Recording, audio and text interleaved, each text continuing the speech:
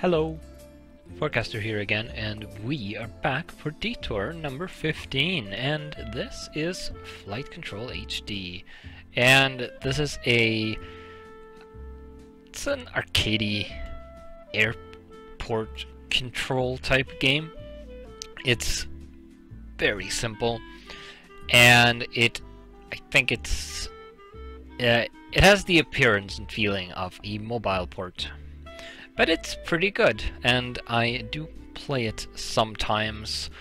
Now, the reason I was in the options menu is that I was turning the music back on, because I usually have it off. Because the game only has this one song that repeats endlessly, and while it's not bad, it gets dull after a while. And I prefer having my own music or listening to a YouTube video or something instead. But I'm going to keep it on for this video. There are a few options. You have these volumes, full screen, low resolution, which lowers the quality of the textures, of course, and trackpad mode, which changes how selecting or controlling the planes work to be easier to use with a trackpad, obviously.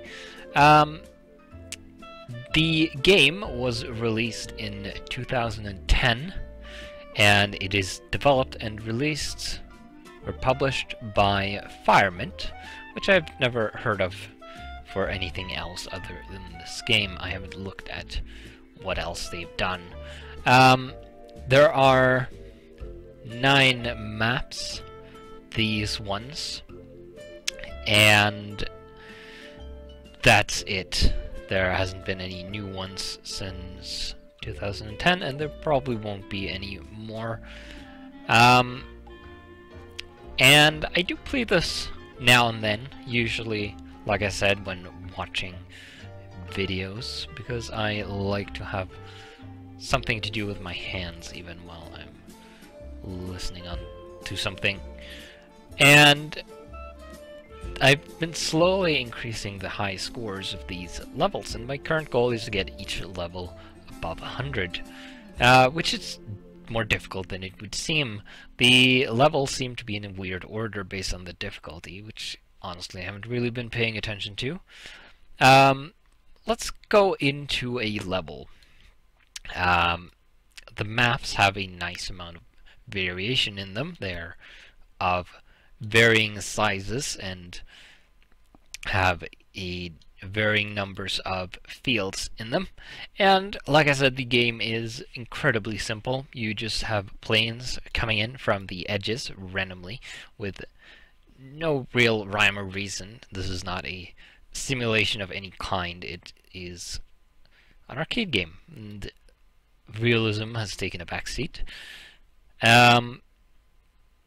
And you simply click on a plane and hold, and you draw a path for the plane, and it will follow that path and ideally end up at its landing strip. Now you can have it go around in circles if you want, through an unnecessarily long path. Of course, ideally you want to have them going straight for their intended landing site. Of course, the challenge is in not letting anything collide. As soon as you have a single collision, you lose the current round and have to start over from the beginning. And I've slowly been working my way up to these high scores that I have. And the difficulty ramps up pretty quickly, actually, as more and more planes will come in from the sides. And what you definitely don't want to do is have the planes or helicopters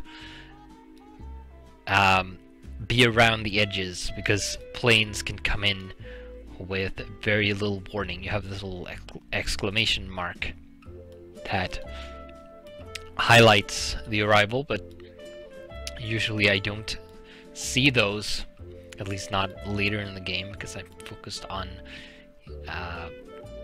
routing planes. You can also see that there are planes that have different speeds. There are slightly bigger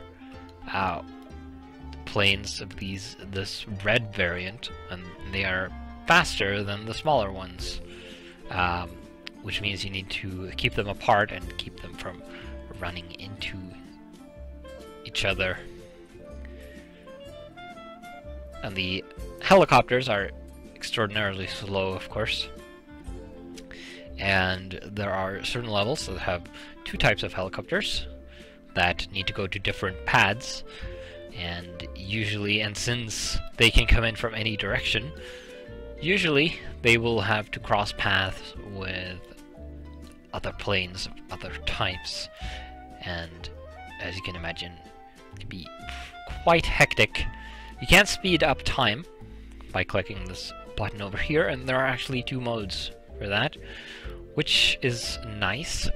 The first one will put an exclamation mark on here, and it will, when the collision warning, which is that one, when that appears, it will slow time back down to normal speed. The next step has a lock icon, and is very dangerous because when the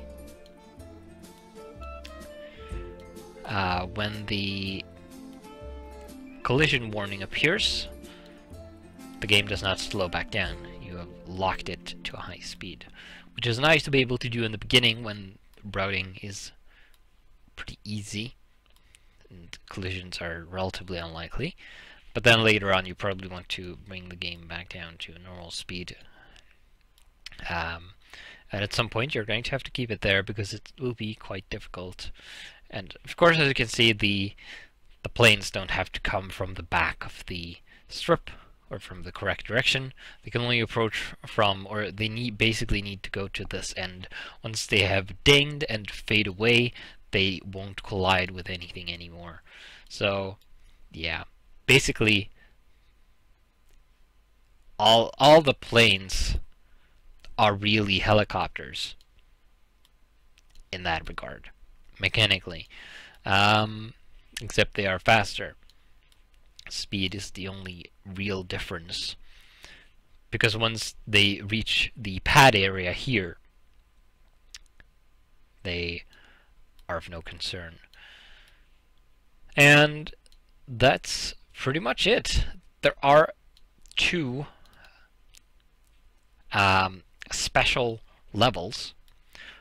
One where you have special stunt planes that come in, and you have a number of gates spread out around the level, and you can rack up extra points by having the planes, the stunt planes, move through these gates, and the more they cross, or yeah, the more they move through, the more points you will get for it before having them land at their designated strip. And I honestly don't play that level all that much because it's actually pretty difficult. I believe I already have a score above 100 on that one, so I haven't been. And there we have the first collision. Didn't beat my high score, which is unfortunate, but that gives us an opportunity to look at a different level. You can see we have aircraft carriers, a few levels there. And then the other special level is this one, where you can see there's a wind direction thing, windsock, in the middle, and the wind will be changing directions, and as you can see, these two fields are disabled, so planes will only be able to land on these ones, and then the direction can change, and these can be disabled, and these will be enabled, and you need to adapt to that. Let's play this one a little bit. It's a bit bigger. You can have time speed up. And you can see we now have 4 different types of aircraft, of planes, and 2 different types of helicopters, the orange ones and the blue ones, or cyan, perhaps. So we now have a number of factors to keep track of. And then, of course, we have the different planes of the same types, but of different speeds. I believe only the red ones and the blue ones do that. They have a big and a small variant. The seaplanes, the cyan planes, and the yellow planes do not have varying speeds. So at least it's limited in that aspect for those planes, which is, if they did, both of those also did have different speeds, that would be quite chaotic, even more so than it is right now. But yeah, that's pretty much the game. And oh, I have a collision already. It's unfortunate. But yeah, there isn't much else to show. One thing that bugs me are these applause that you get when you lose for some reason. I think it would be, for one thing, they don't sound particularly enthusiastic. I think it would have been enough to have applause when you actually beat your high score. There are also online leaderboards, but I don't really care about that, as usual. You can see stats, your personal stats for specific levels as well. I've been playing this one a lot. But yeah, I'm going to leave it there, but this is not the end of the video, because I have a different game that I'm also going to show off, which is also related to airports. So we'll be back momentarily as I switch to that game.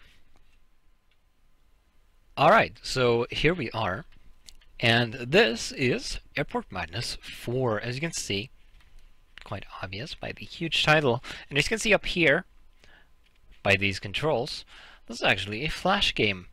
It is pretty old. I don't know when it was released, and it's not obvious on their website. It's made by Big Fat Simulations, as you can see down here. But it doesn't really matter, I don't think. This game, I encountered the third one as a free online game, of course. And I played it a lot because I really liked it. And this is obviously the sequel to that. The free Flash game also had a paid full version, which this is actually a sequel to, and I've actually bought both of these. I believe I bought them in a bundle or something, or maybe separately. I'm not entirely sure. The third game, which is actually the third game, there are two, the first one and the second one, which are really basic and terrible. I've never actually played them. But in this one, you have profiles, and I've created an. You can click this button, and it will take you right. It will automatically create a guest profile with the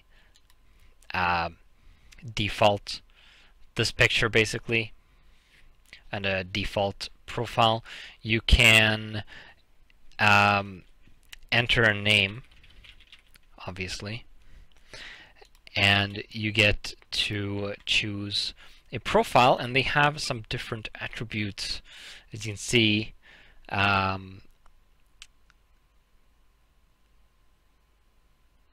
No adverse weather effects or emergencies will occur during your shift. Planes move faster. Things like that. The default one doesn't have anything special about them. I usually play as that one. And this is a fresh setup of the game, of course. There are no... And this is a new profile, so there's no progress. You have to unlock the levels in this one, of course. I think, don't really remember. I haven't played the third one in quite a while, but I think there may have only been one level. I don't know. But yeah, you have the default mode, which is endurance. And you have the sudden death mode, which is more difficult because you only have a single crash. You can change if you want emergencies and weather events.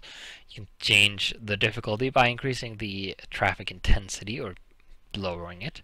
There are also challenges, which I think I've done a couple of them in the past. But we're going to go into the first level.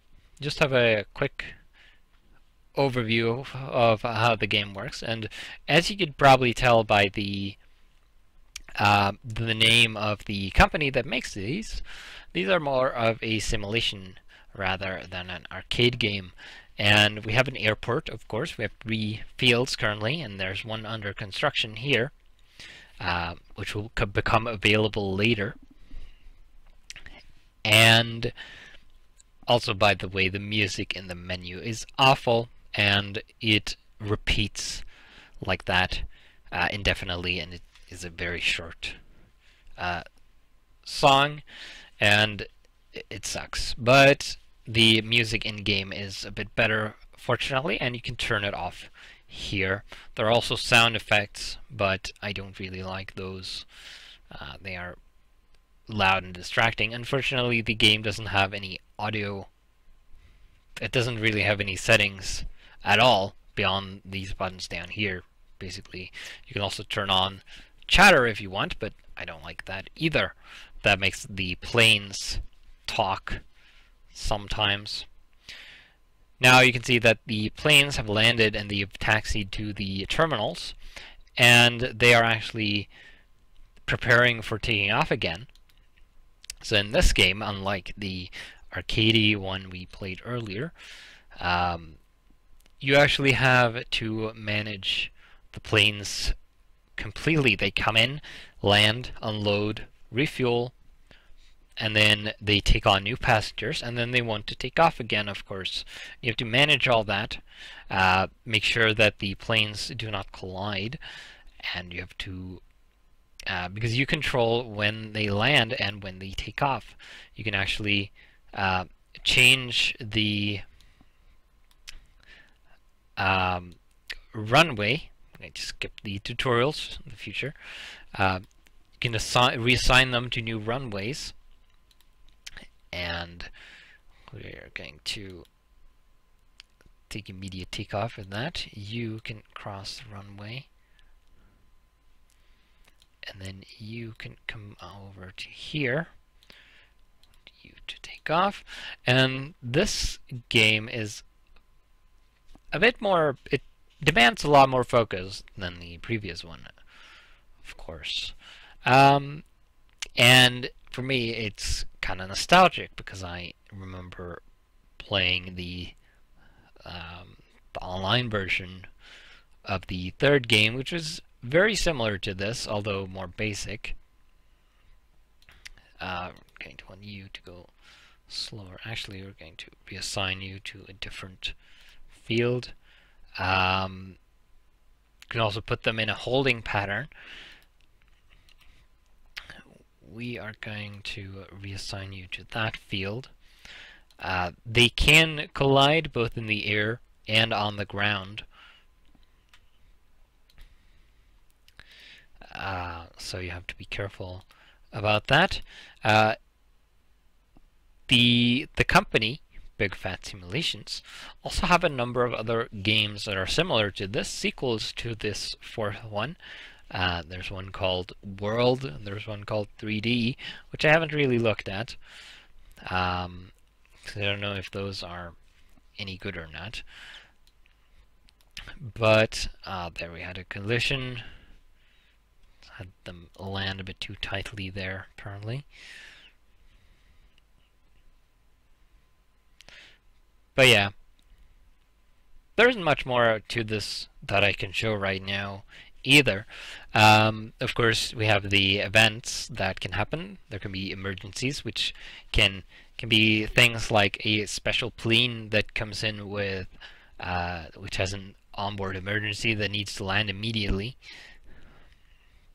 or the weather can change, go into a state where you have issues that you need to deal with. It could be a snowstorm, a sudden snowstorm, which makes visibility limited, things like that. And yeah.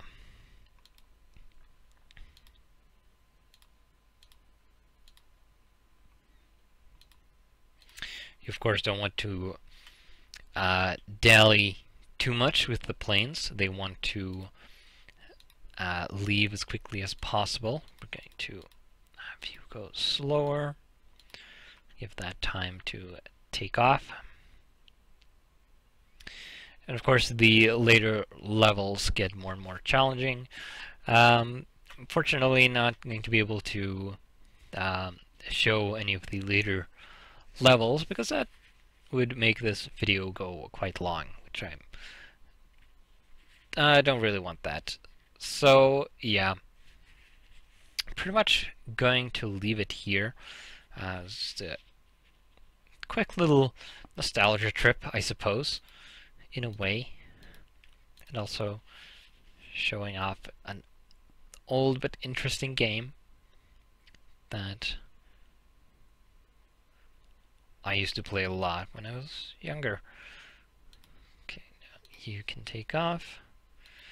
You can also putting, as you can see down here, the planes have a limited amount of fuel, so you can put planes in the holding pattern and you can have them go around. Holding pattern will make them go in a circle in the air, which means you still have to watch out for collisions. The go around, which means they will leave the map, and then after a little while they will come back. But I do believe that that will use up fuel, so they will have less fuel when they come back, obviously. And so you can't do that indefinitely. And you also can't do that indefinitely because that would result in more and more planes building up, which is bad. I actually could have them take off from a different field as well. But where are you going? No, you can land on this strip. And you can land on that strip. But yeah, that's pretty much it, and I'm going to leave it here before I make some kind of terrible mistake other than the crash I've already had and embarrass myself further. And I will see you in the next video.